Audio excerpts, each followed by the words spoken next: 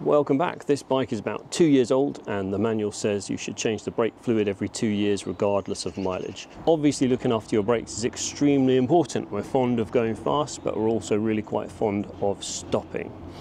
So I'm going to get on with it and show you how to do it right now. You really don't need much for this job. I've bought some .4 brake fluid. You need an 8mm spanner to undo the bleed valve, and you need some pipe to put over the bleed valve and take away the brake fluid. I think it's also helpful to have one of these plastic syringes to take out the excess fluid from the reservoir. I've also just got an old jug to put the old brake fluid in and a bottle. This was a brake bleeding kit from a car, but you could use a Coke bottle with a hole drilled in the top, that'd be fine. Right, now it's worth pointing out, brake fluid is a very effective paint stripper. It's nasty stuff, so we do not want to spill a drop on the bike's paintwork or anywhere else. So let's get some cloths or towels, rags, and put them around the reservoir so there's no chance of getting anywhere we don't want it. So now we can take off the cap on the reservoir carefully.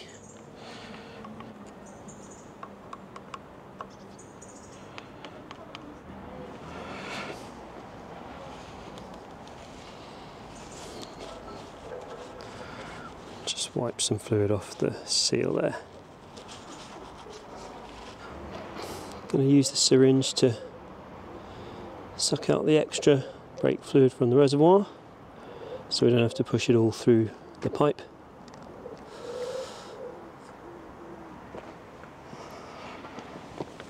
And I've just got a jug to dispose of the old stuff.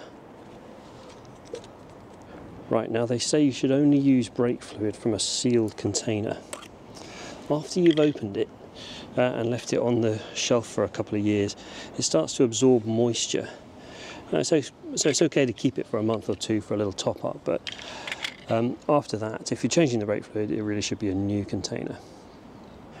Because I only need a small amount and I don't think this bottle pours very well, I'm going to be super fussy and fill this up with a syringe. Now throughout the process we want to make sure the reservoir stays topped up. We do not want to suck air down into the pipe. Okay, the front brake bleeds through this valve here, so we'll open up the dust cover and then attach our hose.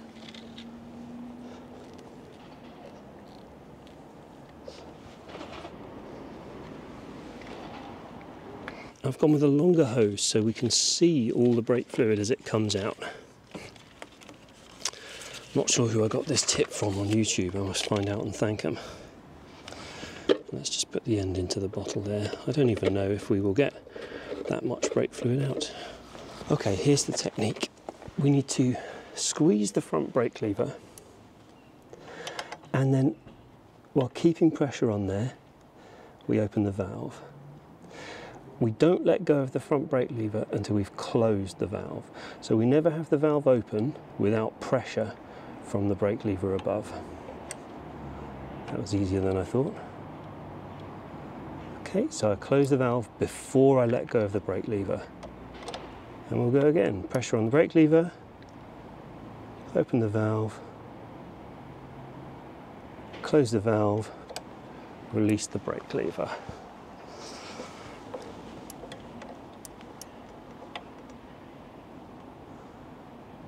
After about 5 or 6 squeezes of the brake lever, I can see that the level in the reservoir is going down, so let's add a bit, keep it topped up.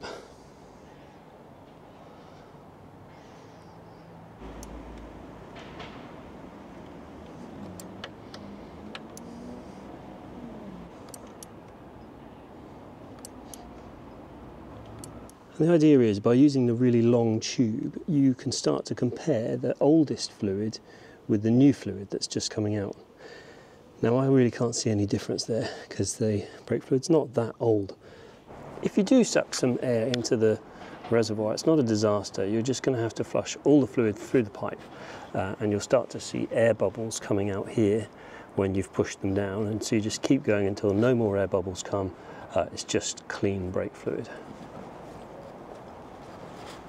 Put the dust cap back on, and that is the front lever bled. And I'm just going to wipe and replace the cap with its seal.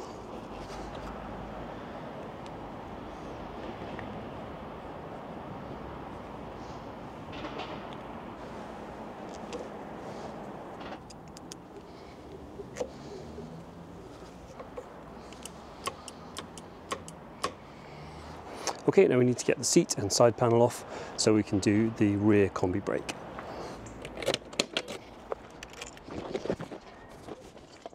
As you may know, this bike has linked front and rear braking, which means if you squeeze the front brake lever, just the front brake operates, but if you push the pedal, both the back and front brakes operate. So as I push the pedal, you can see this linkage here does two things. It pulls this rod, this silver rod here, which activates the rear drum brake, but it also pushes this linkage here, which pushes on the cylinder and pushes brake fluid to the second piston inside the caliper. It's two completely separate systems inside one caliper. So the bleed valve for that one is here, and the reservoir of fluid for that piston is up here. So I'm going to take off the top here. That looks tricky. Can I do that without getting the tank off?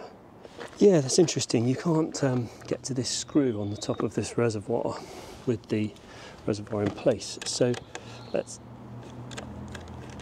unbolt it here.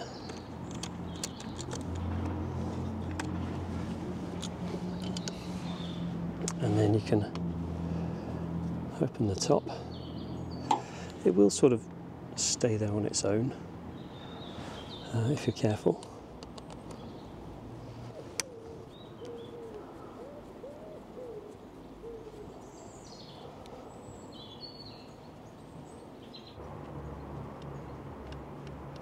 I mean, these are long screws.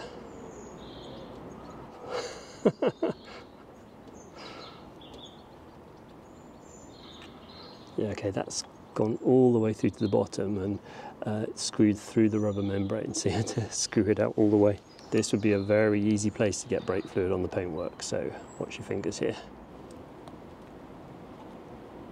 Okay. You need to be a bit more careful with that one, and be careful not to damage this rubber seal as well. Just give it a little wipe. I'll use the same method as before, just using the syringe to suck out the old fluid. Working slowly, careful not to drip anywhere you're not supposed to. It's very good advice. So once again, I'm going to put the hose on the bleed valve just there. I will use the syringe this time to fill up the reservoir because it's difficult to get the bottle close enough. And with this reservoir in your eye line, it's going to be much easier to remember to keep it topped up. Okay, so now we push on the pedal, open the bleed valve, push some fluid through, close the valve. Now I didn't see much colour change with the other one, so this time I'm just going to do about the same amount. I'm going to do 2 or 3 reservoirs worth pushed through and fill up all this long pipe I've got here. It looks like the fluid is draining back in there, but all that's happening is it's running down the wall of the pipe down to the bottom. That's fine, we're not sucking air into the piston. Okay, let's stop to fill up the reservoir again.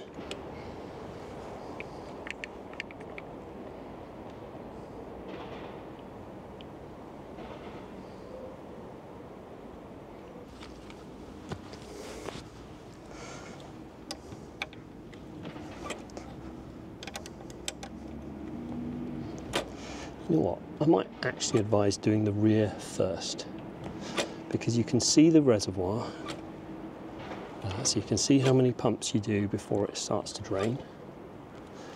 It's also harder work pushing this pedal, so just do the hard job first, eh?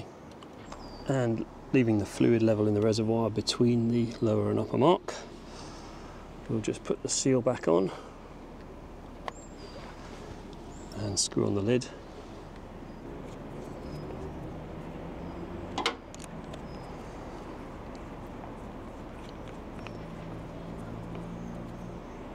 And then bolt it back into place.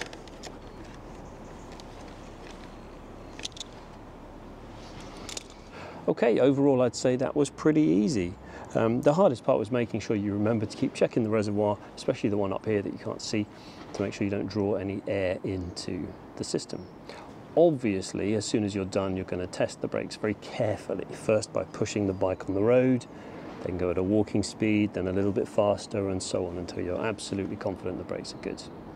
Coming up soon on the channel, I need to clean the oil strainer screen, which is behind this clutch case cover. So I've got the gasket and I'm looking up how to do it. It will mean changing the oil, which I've done before. So do subscribe to make sure you see that. And if you haven't yet, you might want to check out the oil change video, as I will, to remind myself what I'll need to do.